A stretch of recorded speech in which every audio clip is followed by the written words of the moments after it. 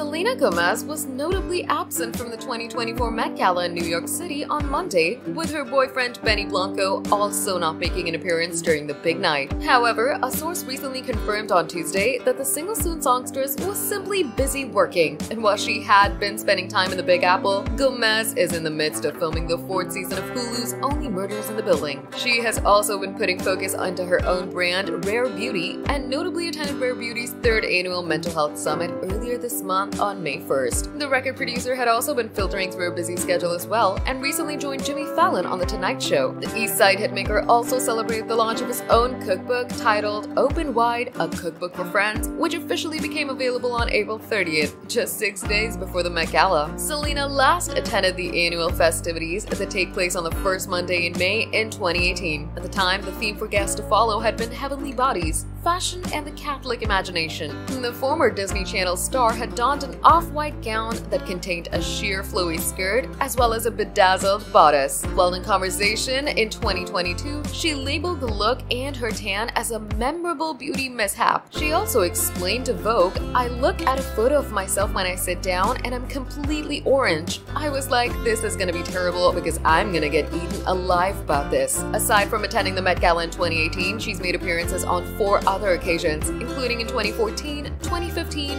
2016, and in 2017 with her ex, The Weeknd. Gomez wasn't the only A-list celebrity to opt out of the Met Gala on Monday, with other stars such as Khloe Kardashian, Blake Lively, Ryan Reynolds, Rihanna, and Taylor Swift not seen on the red carpet.